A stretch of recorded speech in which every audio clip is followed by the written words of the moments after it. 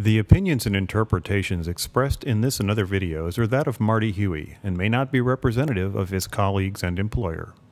The videos cover overlapping requirements of codes, standards, and regulations.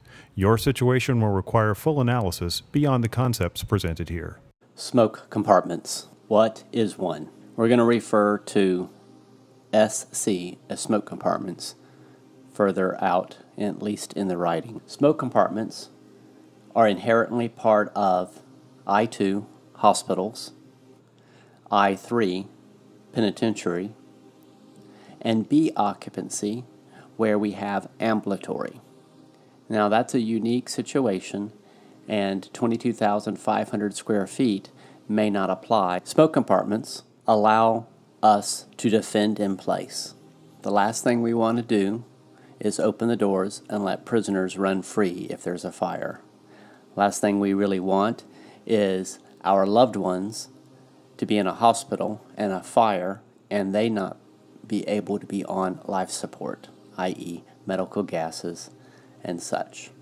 A smoke compartment must go from outside wall to outside wall. There may be smoke compartments toward the center of the hospital depending on how it's laid out, but if you trace a line back, it will go all the way to the outside wall. A smoke compartment cannot be greater than 22,500 square feet in a hospital, and that's what we're referring to in this video. Penitentiary and ambulatory have some slightly different requirements, but essentially the concept is the same. We also have area of refuge.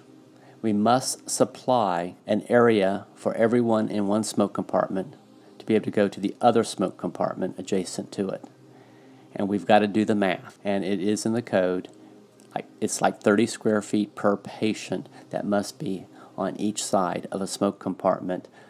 So what this does is keeps one smoke compartment from being dramatically smaller or dramatically larger than the smoke compartments adjacent to it. You must have at least 2 smoke compartments on every single floor in a hospital because we want to be able to defend in place.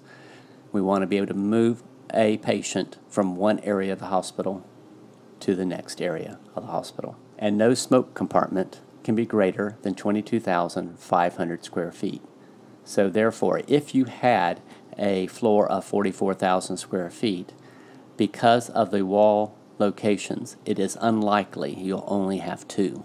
It is very likely you will have 3 smoke compartments. Travel distance to a smoke compartment wall / door shall be under 200 feet travel distance. Not to an exit, but to a smoke compartment door, as we see here. The exit is actually closer, but we have to get to a smoke compartment door within 200 feet travel distance. A smoke compartment wall is actually a 1-hour fire smoke wall, which is a smoke barrier. The only difference between a 1-hour fire rated wall in a hospital and a 1-hour fire smoke wall / fire barrier is the fact that HVAC wise it has fire smoke dampers in it. And this is a costly endeavor. Fire smoke dampers are dramatically more expensive and also require quite a bit additional testing than strictly fire dampers. The floor requires a fire rating of at least the same fire rating as the wall, i.e. 1 hour. Likely it will be greater because of floor separation on a multi-story building. Once again, these videos are unique to hospitals. Penitentiary and ambulatory have some slightly different requirements, but my focus is on hospitals. If you have a multi-story building, NFPA 2000, which is presently what CMS is using, and we are obligated to follow that, as well as your state and other requirements, and the most strict applies. With a hospital, you have to have a minimum of 2 smoke compartments per floor. But NFPA 2000 requires a smoke compartment one floor below a hospital, even if it is business occupancy and has no patients on it. The floor directly above a hospital, it does not require any smoke compartments, nor 2 floors below. NFPA 2015 is where this requirement changes. Smoke compartments will only be required on the floors where they serve patients. Please post or email comments on what you've seen. Suggestions for future topics are also welcome. Marty enjoys learning from the experience of others.